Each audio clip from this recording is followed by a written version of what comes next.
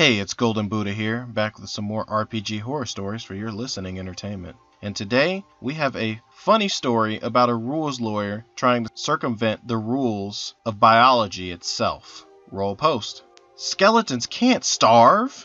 So, I don't know how appropriate this story is for this sub. It's more of a dumbass player story than it is a horror story, but it's my go-to for the dumbest thing any player has tried to make fly with shitty rules lawyering. But a little backstory is required. I was starting up a Pathfinder game for 4 friends, the Bard, the Ninja, the Cleric, and the Rogue. During character creation, the Bard wanted to play a skeleton because he liked the idea of being an undead mariachi-style character. Thankfully, Pathfinder is a bloated enough system to have a race creator that allowed us to make a skeleton person race for him to play with minor rule bending. Pretty much, he was a living creature that needed to eat and sleep as normal, looked like a human skeleton, had no racial bonuses to stats, but had skeletal damage reduction, which meant that he reduced all non-magical slashing and piercing damage by 5. He was happy with this bizarre mariachi bone man, and we continued as normal.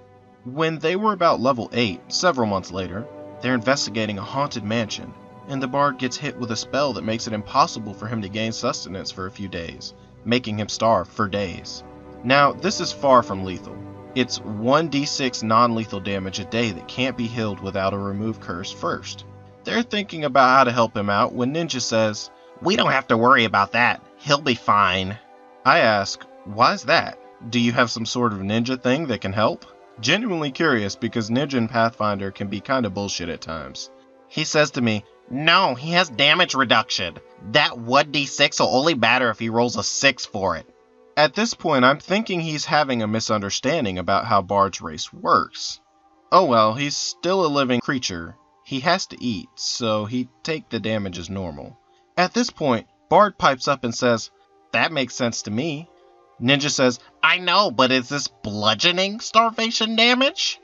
I look at him like he's an idiot and say, "No, because it..." He interrupts me, "Then this damage reduction will apply. This is nothing to worry about."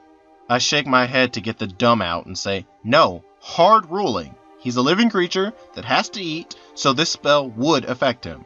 That was a condition of making his race. You're not immune to starvation if you wear armor that gives you damage reduction. It won't apply here." At that, he somehow goes even deeper on this horseshit. He looks away from me to Bard's player and whispers, like he's trying to hide it from me. "Okay, that sucks, but actually really good for us, because that means non-lethal damage bypasses damage reduction now. So that means we can deal with all kinds of monsters now." I never stop paying attention to this crap, and I say, whoa, non-lethal damage does not bypass damage reduction. Bard is not immune to starvation. Stop being an ass.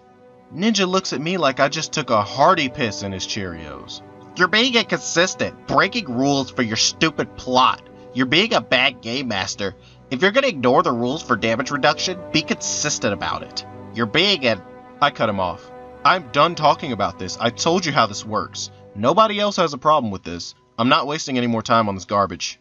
Ninja keeps glaring at me, leans back, folds his arms, and completely disengages from the rest of the session.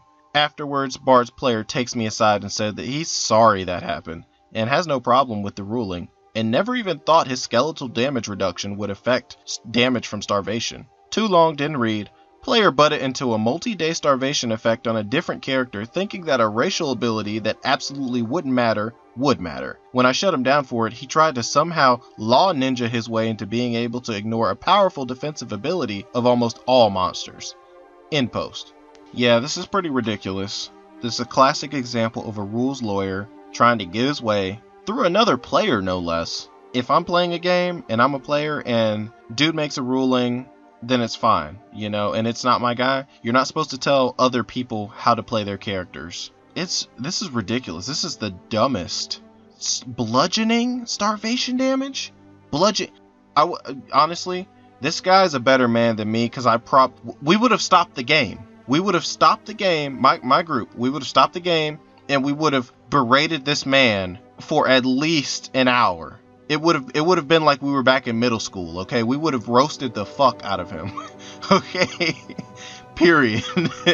It would have been the nastiest shit, bro. We would have we would have insulted all of his intelligence, all of it. We would have just given him all the insults.